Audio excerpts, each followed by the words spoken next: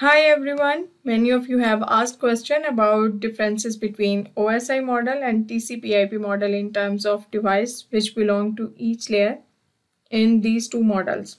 So let me answer this question quickly. There are two models.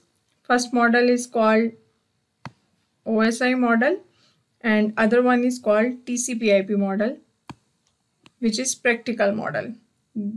Then there are different devices which belong to each of these two models. For example, hub, repeater, modems, they belong to layer 1 physical layer.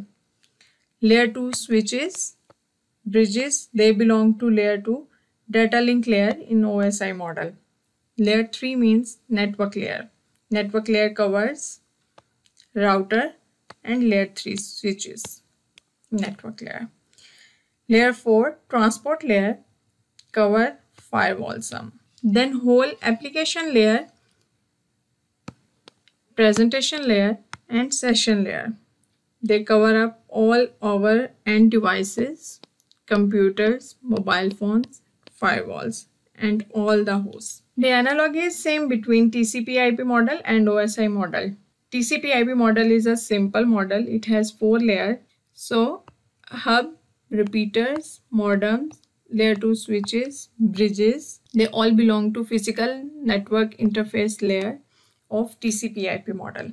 Then on the internet layer, we have routers, layer 3 switches, same as network layer in OSI model.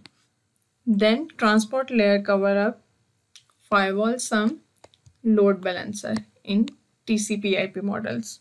Application layer covers end devices which include computers, mobile phones, firewalls, printers, all of them. So this is the major difference between OSI model and TCP/IP model. This was one of the questions you guys have been asking, so I thought let me prepare a short video for you. Please write your comment in the chat window if you have any further question. Thank you.